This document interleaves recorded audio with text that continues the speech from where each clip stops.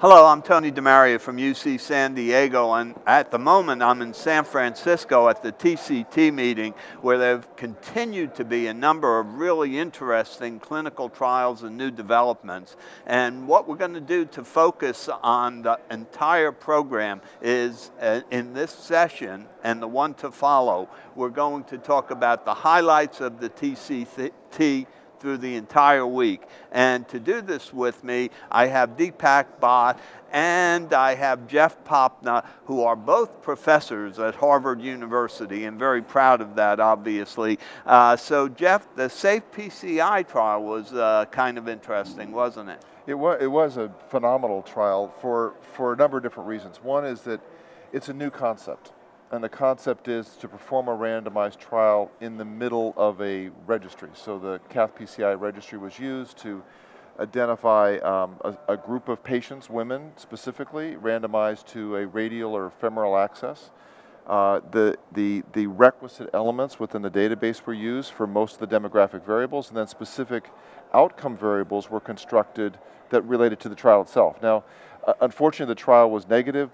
Question that was being asked was, is there a benefit with respect to bleeding events in women, radial versus femoral? But there were some trends in those patients who had diagnostic cath, and less so with those women who underwent PCI. But the structure of it, I think, was a phenomenal piece. If we could move towards randomized clinical trials that perform in structured databases, it allows us to ask many, many more scientific questions at a much reduced price. I think the total budget for the trial was $5 million.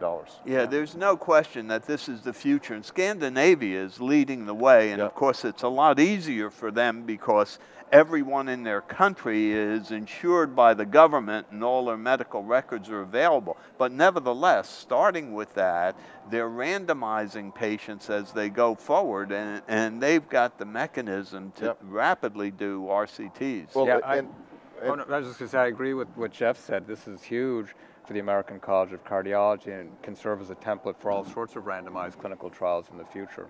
Because in this particular trial, Sunu Rao, who did an exquisite job presenting it, they knew who were the radial sites, right? Because they already had a database, they knew about the clinical sites, they knew their history. So in this study, where you have to have some proficiency for radial access, they knew exactly which sites they would be able to include because those sites already demonstrated proficiency in radial catheterization. So I think it's a construct that I think is going to move forward as a clinical trial mechanism. Yeah, and $5 million is a bargain for a clinical trial. Yeah, $5 million is nothing as things go.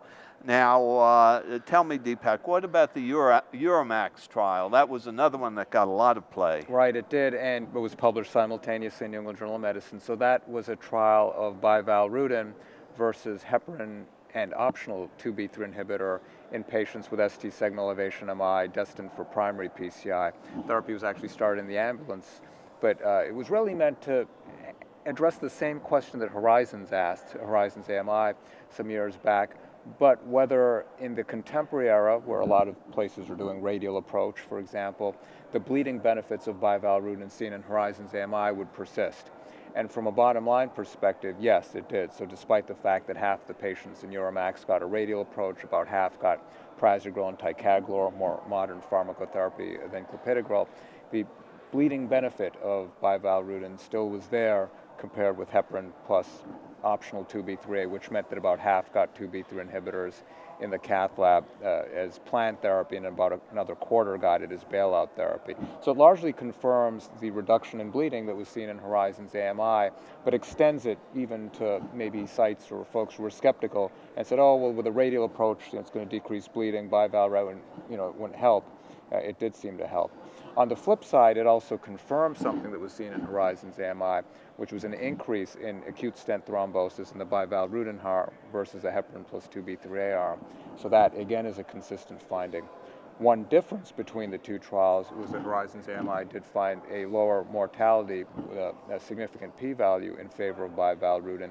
That wasn't seen in this trial, EUROMAX. In a very, very, very small number of events. That's correct. Yeah, so hypothesis generating. I guess one of the issues that we talked about before was that a lot of the bivalirudin was given in the ambulance, and that's not a system that we've used very much in the United States. And I think it's amazing. I mean, I think it's amazing that when you have your STEMI and you're at home in Europe, that the person who comes to see you is actually diagnosing you and treating you before you even hop into the ambulance. In the meantime, it looked to be about 60 minutes or so by the time that they were first medical contact in the lab. It was very, very fast.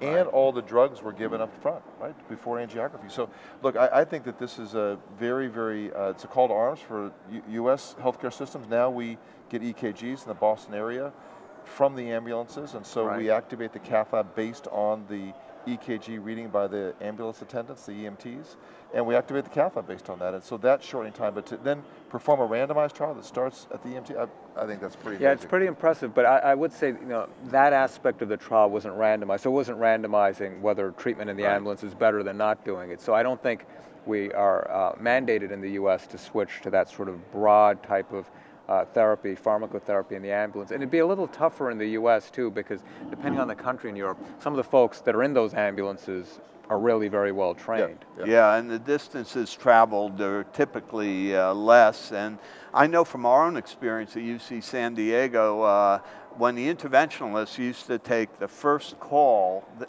in about 10-15% of the cases, they'd come in and the patient, in fact, was not a candidate for emergent PCI. Right. So we will have to develop the systems not only to give the medications, but to ensure that they're given to the right people. But as you say, a call to arms, if you can get a marked reduction in adverse events by initiating therapy in the ambulance, something that we need to pursue.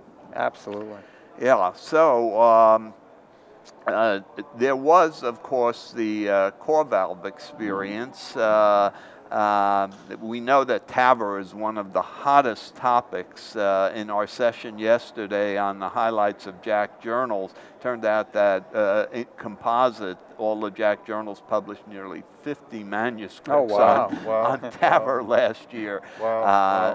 Interventions had one entire focus issue, and so some new data on the COREVALVE in patients who are extreme risk for surgical procedures. So we did, and of course, just as a bit of background, the commercially available SAPIEN device is a balloon expandable valve with a bovine pericardial leaflets, and the COREVALVE is a self-expanding nitinol frame that has porcine pericardial leaflets to it, so a little bit different in terms of its structure. And so we studied 487 patients that were deemed by 2 heart surgeons at the clinical sites and confirmed by 2 heart surgeons on the screening committee to be really at extreme risk for an operation, more harm than good. And what we found in this, very comorbid and frail and disabled population was that the 1-year all-cause mortality and major stroke rate was 25.5%, and that beat the performance goal of 43% and highly significant. We also found that there were relatively reassuring low stroke rates, 2.4% at 30 days and 4.1% at a year, and that the fear of paravalvular regurgitation was actually well treated, I think because of how we screen the patients for the valve sizing. 11% moderate paravalvular leak at 1 month that reduced to 4.1% at 1 year. So all in all, an extreme risk population, another therapy to supplement the currently commercially available therapy with SAPIEN for these extreme risk patients. Yeah, no question that TAVR is here to stay, certainly for the patients who have no surgical alternatives. There was another trial on yet another aortic valve prosthesis for percutaneous implantation. There's a number of them under development, so that field is going to explode. And it's good to see that the stroke rates are if anything, coming down. Coming down, yeah. Yeah. I think part of that's patient selection. We understand who we should be doing this procedure in, but I think part of it is the reduction in the size of the catheters that we're progressively seeing over time. So putting very large sheaths and very large catheter sizes in that are being reduced. And I think that's really the useful. skill of the operators too, as more and more studies are done. Well, lots more to discuss. Stay with us. We'll be right back.